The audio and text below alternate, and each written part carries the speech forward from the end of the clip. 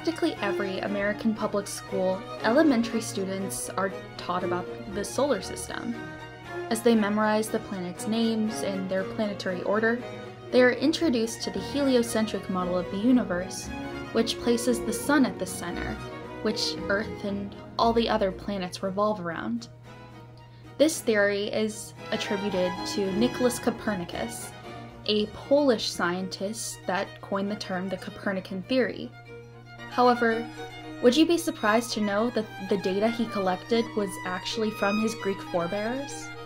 In fact, he wasn't even the first to propose the heliocentric theory. In this video, we will discuss the Greek Copernicus, Aristarchus of Samos, who proposed the first heliocentric model of the universe.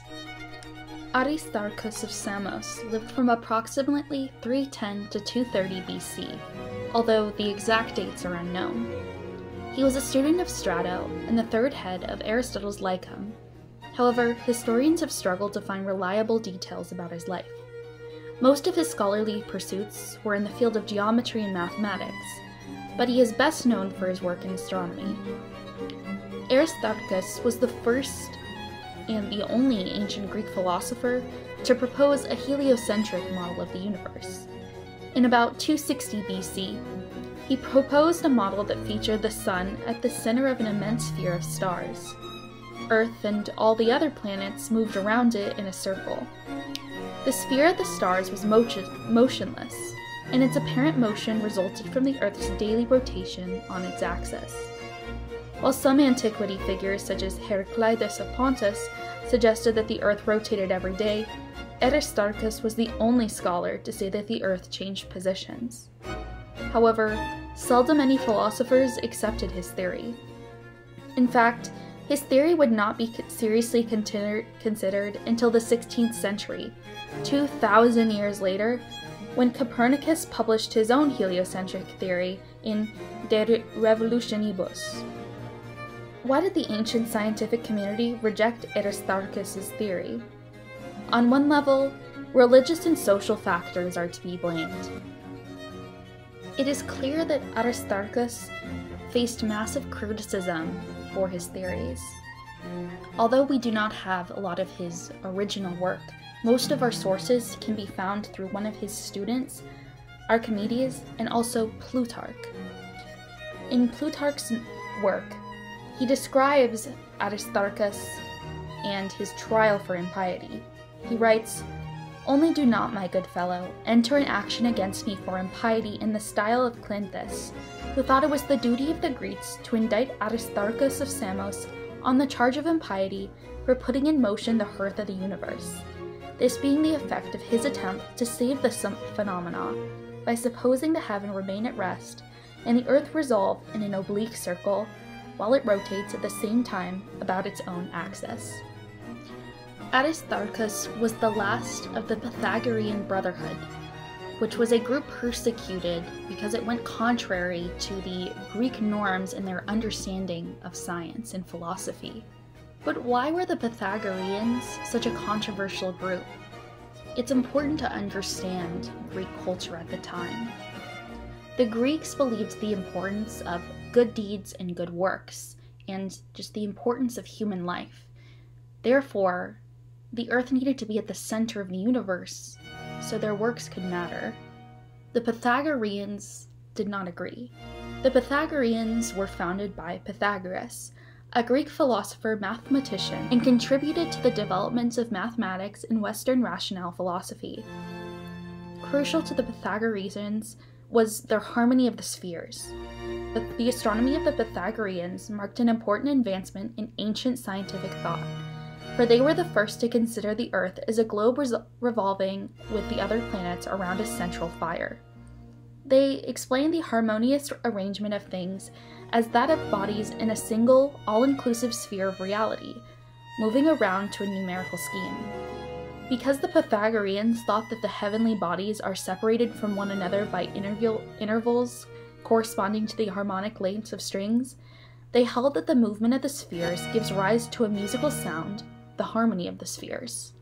Pythagoras may have referred vaguely to the music of the heavens, which he alone seemed to be able to hear, and later Pythagoreans seem to have assumed that the distance of the heavenly bodies from the Earth somehow correspond to musical intervals, a theory that, under the influence of Platonic conceptions, resulted in the famous idea of the harmony of the spheres.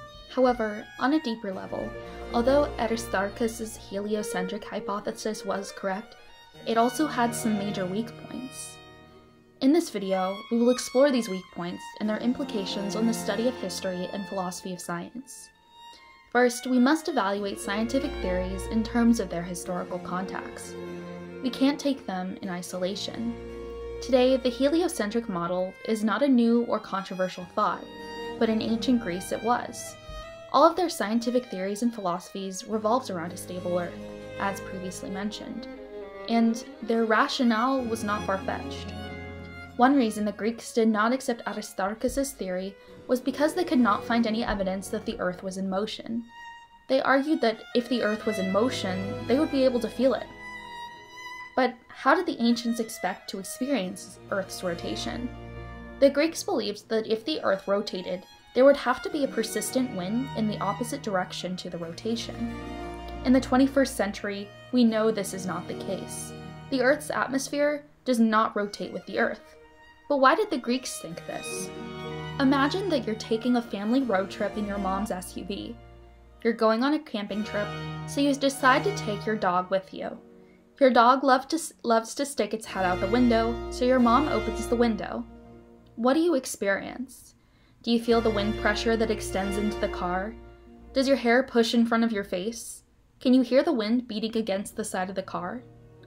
All of these signal to you that you are in motion, but these phenomena stop when your mom parks the car. These ideas dominated the Greek rationale. Even if we are moving very slowly, there would be some kind of effect from the motion. And while the Greeks were aware that if the Earth truly did move, whether it be by spinning on its axis or orbiting the sun, that the speeds would be much greater than those they experienced in everyday transportation, they could not find evidence of any type of motion.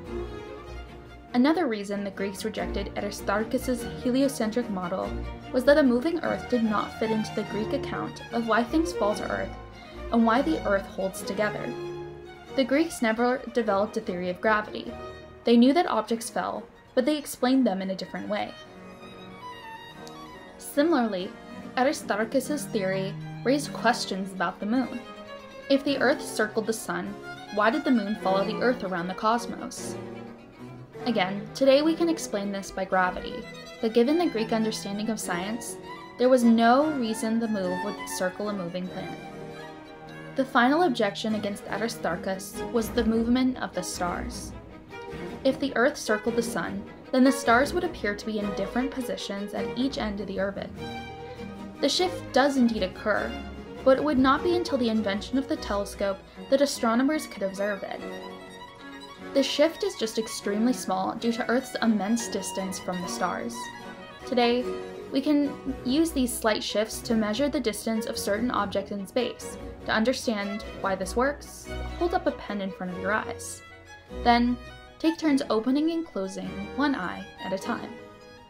The pen will shift right and left depending on which eye is looking at it, because your line of sight is originating from different locations. Now, keep doing this as you move the pen farther away from your face. The shift in location becomes less pronounced with greater difference.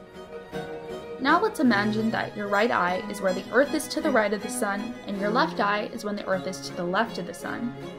A distant star will change its position in the sky, just like the pen, but the star is so far away that scientists need precise tools to measure the shift.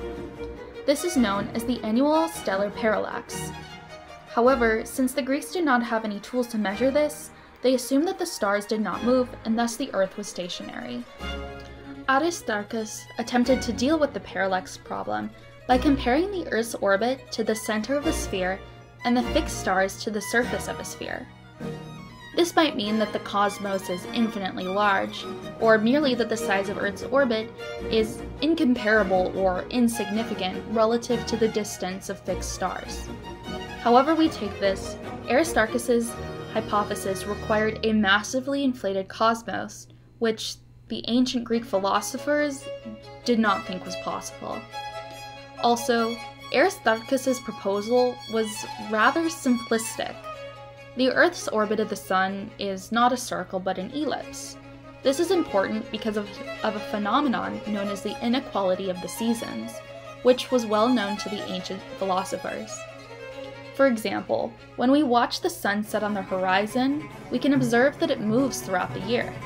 The northern and southernmost points are the solstices, which are the days of maximum or minimum daylight.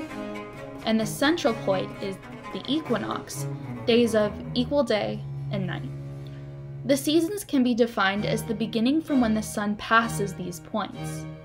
We might expect the time taken for the sun to progress from solstice to equinox and equinox to solstice to be equal, but scientists have found that it's not, and the ancient Greeks knew this. This is actually because of the elliptical nature of the Earth's orbit. The inequality of the seasons had been discovered by two Athenian astronomers. The Earth-centered system of astronomy, created by Exodus and modified by Calypsis, predicted different lengths for the seasons. Aristarchus's hypothesis, however, predicted perfect equality of the season. Aristarchus's theory, while we know today is correct, was just a little too simplistic, and it failed to account for a phenomenon that other ancient Greek systems could deal with. The reason why Aristarchus was largely ignored after his death, and in fact didn't have any students to teach his theory to, was the success of later Greek Earth-centered astronomy and cosmology. Apollonius and Hipparchus were instrumental in developing this system, which was brought to its highest point by Ptolemy. Although it was complex, mathematically it was very powerful, and it could give scientists a good account of the phenomenon. Not only did these astronomers and philosophers come up with plausible hypotheses, they greatly improved the predictive accuracy of observation as well. However, despite this, no evidence was found in favor of Aristarchus, and the absence of annual stellar parallax from his theory became even more and more glaring. In the Christian era, it became even more difficult to suppose that the Earth orbited the Sun, as the Bible seemed to contradict this. At Joshua 10:12, God orders the sun and the moon to stand still, in order to lengthen the day and allow the Israelites victory in battle. Also important to Christianity was the idea that man should be at the center of God's creation.